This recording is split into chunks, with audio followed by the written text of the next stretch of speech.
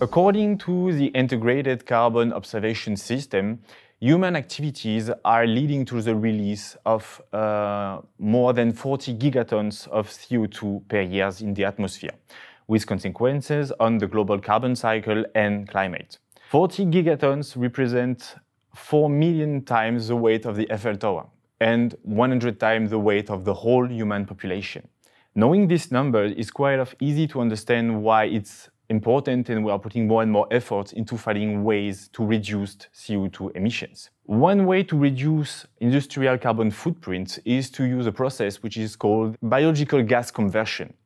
In this process, we are using organisms, so in the most developed fashion of this process, it's acetogenic bacteria. And these bacteria are using a very ancient metabolism, probably one of the most ancient that appear on Earth, that allow them to use directly gases, so H2 and CO2, to produce acetate. The idea of the conversion process is to feed these bacteria with the gases. The bacteria will consume the H2 and CO2, which is in the waste gases, so the greenhouse effect gas for CO2, and then will produce acetate. And it's a really interesting feature because then at the end we will obtain cleaner waste gases and also acetate, which can be used as an energy source or even for chemical synthesis. One of the main issues of this process is the presence of carbon monoxide or CO in the combustion waste gases. Carbon monoxide is a reactive and toxic compound that is harmful for a lot of microorganisms, nearly all, and also for acetogenic bacteria. So it's preventing a correct gas conversion. But there is a subclass, a subgroup of acetogenic bacteria that are able to not only survive to high concentration of carbon monoxide, but also to use directly this carbon monoxide to produce acetate, so that these bacteria will also convert the carbon monoxide from the waste gases. We are studying this organism in order to understand how they can survive and how they can be so efficient in converting the different gases, including carbon monoxide, how they can survive to the toxic gas, which will represent a really good opportunity for gas conversion. In this study, we assume at first that the major actor of the CO resistant and consumption will be the protein which is actually consuming CO in the organism. So from other studies, we know that there is one protein that is converting carbon monoxide into carbon dioxide, which is way less toxic and also which can be absorbed by the organism like classical acetogenic bacteria. So our idea was that this protein should have really a specificity to be so efficient to consume and to detoxify carbon monoxide. To analyze that, we first took one organism that is able to grow on carbon monoxide, so Clostridium Autoethanogenum. We cultivate it in the lab, and the idea was to extract this precise protein, the carbon monoxide dehydrogenase, and to study what can make it so specific compared to other enzymes from the same family. So I extracted this protein, and then at the end we studied this protein on a chemical and structural aspect. Because what characterizes a protein are the reaction it can chemically perform, but also the structure it has, which is important for reactions. And we have all the expertise and the techniques in the laboratory to study both aspects of the protein. And by this way, we managed to understand what is making this carbon dehydrogenase so specific. We were expecting to find some specificities in the CO-consuming protein from this organism. And indeed, we were kind of happy to see that we were right, and there were some different key features for this protein. So first, what we realized when just extracting and purifying this protein is that it's not alone. So it's in complex with another protein, forming a deep unit that is working as only one big thing, with another protein, the acetyl-CoA synthase, which is a protein which is here to synthesize acetyl-CoA, which is an important key actor of the carbon metabolism and also for acetate production. So it's a necessary step for acetogenic bacteria. And what was interesting here is that we already know one such CO dehydrogenase acetyl-CoA synthase complex from another acetogenic bacterium, which cannot use CO. And in this organism, it's a bit different since you have some carbon monoxide, but it's generated and not consumed. Why? Because you need a bit of carbon monoxide in acetogenic bacteria. It's important for acetate production. So whatever you do, you need to have a bit of carbon monoxide. And here, the two proteins are working together. From CO2, the CO dehydrogenase will produce a bit of carbon monoxide, but it's still a toxic compound and it consumes energy to create carbon monoxide. So the solution that has been found is that CO will be produced in a sealed tunnel, which is connecting the two proteins. So one enzyme will produce carbon monoxide that will just diffuse to the other one that will use it for reaction. So the rest of the cell will never see any carbon monoxide. The fact that we already know this other protein was really important for us because then we have a template to compare our system.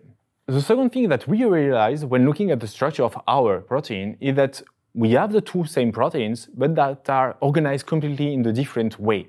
We checked with several experiments to see if it was really the case or if it could be coming from a mistake or an artifact, but no, it is indeed like that in the cell. So the organization is completely different, with the consequence that the normal sealed tunnel from the other protein cannot be used because it will just lead to nowhere.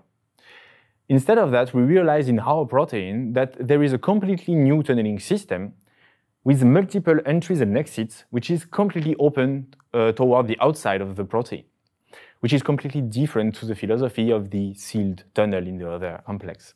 And when we looked at the different other CO-consuming acetogenic bacteria, which are really a few organisms actually, we realized that they seem to all have this same kind of leaky tunneling system as we have in our protein, which led us to conclude that these organisms should have this kind of system just to maximize the carbon monoxide diffusion to both proteins of the complex. And then the external carbon monoxide could be directly diffused to both proteins, to be reduced by the CO dehydrogenase, making energy out of it, and to be used by the acetyl-CoA synthase for acetate production. These kind of features just also led to the idea that this reaction should maybe be the only way the organism is deriving energy. That was our idea, and when we checked, it was the case. So this organism is only using consumption of carbon monoxide to make energy. That's the only reaction that can be used for that. And when we look and we dig into the metabolism, we realize that the whole metabolism of the bacterium is just organized around that reaction, CO consumption by the CO dehydrogenase.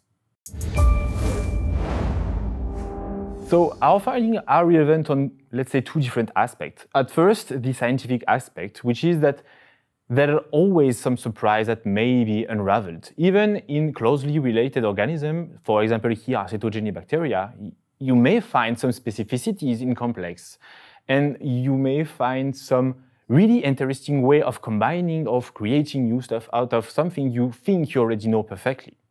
The second, and I would say more important relevance, at least the most valuable one, is the biotechnological aspect.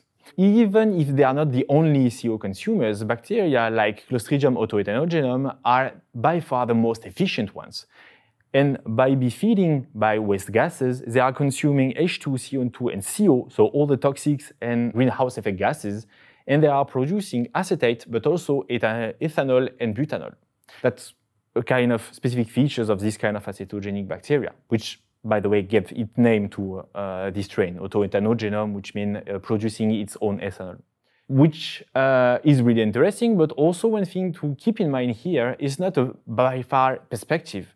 There is already large-scale use of this bacterium to convert the waste gases from the steel mill industries. So it's something that is actually working right now and that have real impact. So every step forward that we are doing in the understanding of their metabolism is a really interesting opportunity to enhance this gas converting system. Moreover, now, in this precise bacterium, there is some genetic tools that are available, which mean that we can now modify the organism to try to enhance the reaction rates, switch the metabolic pathways that will maximize ethanol rather than butanol production, etc. And now we can even induce completely new pathway inside, which will make this organism produce whatever we can imagine. Basically here, because of this use, every small step that we are doing here is a fantastic opportunity to enhance a system which will allow to convert and to detoxify waste gases while producing and creating a new way to produce green energy sources and chemical sources.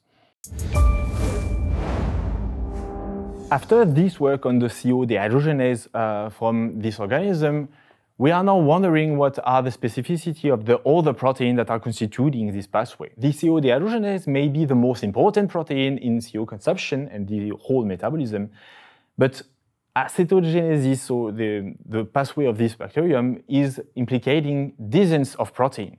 And now that we know that evolution granted the CO dehydrogenase with different specificities, we are expecting to find some interesting features, interesting things in all the other proteins from the pathway. We are trying to now work and purify all the different proteins of the acetogenic pathway. Another thing which is interesting us, so besides being consumed, a major problem of carbon monoxide is that it's toxic for a whole range of different proteins, especially metalloproteins, because of its reactivity. And we are wondering how Clostridium Autoethanogenum is dealing with the carbon monoxide that is present in his environment and how this enzyme can be resistant or at least resilient to carbon monoxide. And we are interested or deciphering the key features of this resistance in the protein that could be then transposed to other proteins in other biotechnological applications to have some enzyme that will be more resistant to carbon monoxide.